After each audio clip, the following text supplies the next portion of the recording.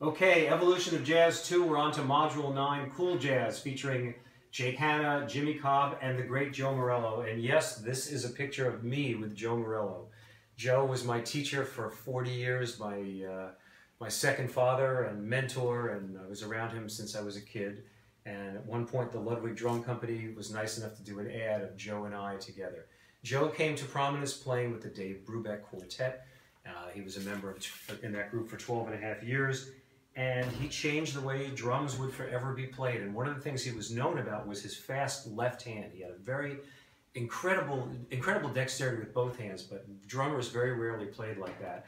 And he was so famous with it. Here's a cartoon, BC by Johnny Hart. And it's basically BC on a rock. And it shows him banging on the rock with the left hand, and it says, "Eat your heart out, Morello." This was given to me by my buddy Steve Foster as a wedding present, because Joe was our best man at the wedding. Anyway, the thing about Joe Morello was he did have incredible dexterity with the left hand, where he would basically play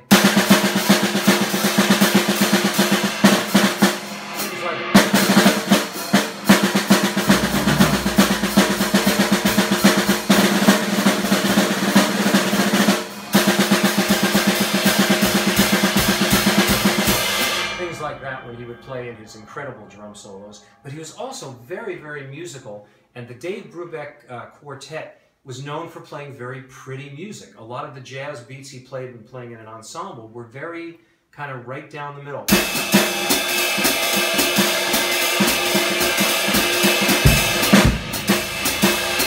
Great time feel you'll hear in the videos of the Dave Brubeck group, but they also did some very innovative things. We discussed this in Evolution of Jazz 1, where he played take 5 and 5/4, where the rhythm was 1, 2, 3, 4, 5.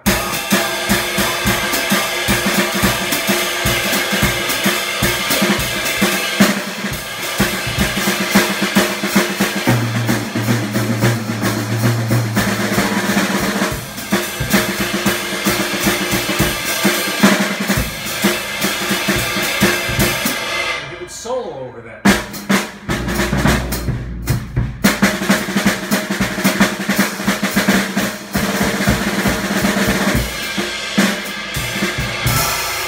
Also in this module, we'll be talking about Jimmy Cobb, who played with Miles Davis. Jimmy Cobb, like Roy Haynes, is still with us, playing well into their 90-year range. They're both in their 90s, still playing. Jimmy Cobb, you'll hear, had all kinds of interesting textures on the cymbal, like they would do with Miles Davis, "Someday My Prince Will Come," and there'd be a rhythm where instead of playing, he would go,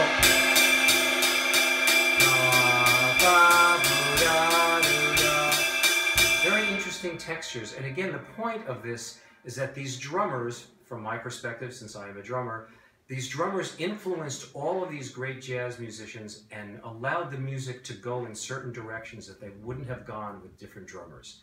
So I hope you enjoy this module. Some great things in here. Cool jazz.